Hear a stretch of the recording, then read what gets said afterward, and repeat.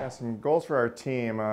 Obviously, when you're taking over a program that had a national champion or runner-up last year on the men's side and a national semifinalist on the women's side, these players that are coming back are looking to have big goals as well. So really what we're concentrating on right now in the beginning of the year is just the process to get there, the hard work every day, the fitness, the technique changes, the double strategies we need to do in order to play at a competitive level.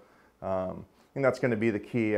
Obviously, our goal every year is to win the conference and to make the NCAA regional on both sides, and then really advance as far as you can. Obviously, people know our region is really tough, so if you can get through that region, you've got a great chance of going far once you get to the round of 16, which, lucky enough, is in Florida for us this year, so if we can advance that far. But our goal is really just to do the process of every day and get better as a team, and we talk about family a lot and supporting each other. So I think if we can do those things and just enjoy the process and the journey every day, I think we can accomplish our goals for sure.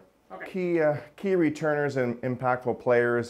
Starting on the women's side, we've got two seniors this year that played big parts last year in Anastasia Wagner and Marine Guillot, if I'm saying that correctly. Both of those did an outstanding job. I mean, Anna was ranked as high as #1 in doubles last year. Marine was a top 15, 20 singles player the whole year. So those two will be big returners, as will Madeline Gauthier, who will be a sophomore this year. I think she's made some big strides in her game to really help our team, and she was kind of in and out of the lineup last year, but did a great job at nationals and won some big matches for them down the stretch. We've got 3 newcomers I think that will be impactful with Maja Pindelska, Kristina Jerkova, and Fabiola Cardenas, who are joining us in January. And they're just learning right now and learning on the fly, but I think they're going to have to play big spots for us and compete hard, and I think they're up for the task. On the men's side, we really a new team for the most part, and we have Jaime Bueno is coming back. He played singles and doubles for us, and then Oscar Nurmio is a senior for us, as well as Francisco Aparicio, who were not so much on the singles side last year, but were very impactful and won big matches in doubles last year.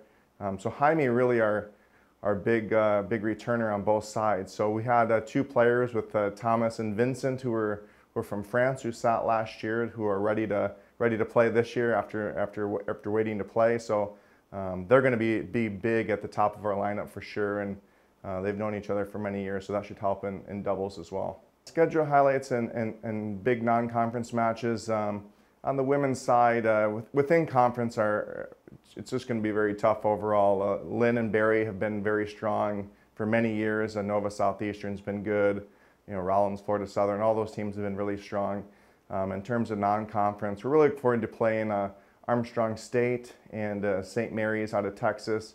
Armstrong is the defending national champions and have been dominant for many years, and St. Mary's made the Elite 8 last year and was up 2-1 after doubles against BYU Hawaii, who beat us in the semifinals. So two very tough teams there in the non-conference. On the men's side, a lot of the same teams. I mean, Barry and Lynn will be very strong in there, and then on the men's side we'll also play Armstrong State, who we played in the national semifinal last year, as well as we'll kick off the season with Lander, who's a top 5 team. So we'll get some early tests. Armstrong is an early test for both teams as well. We'll play them in mid-February, so we start rocking and rolling pretty quick.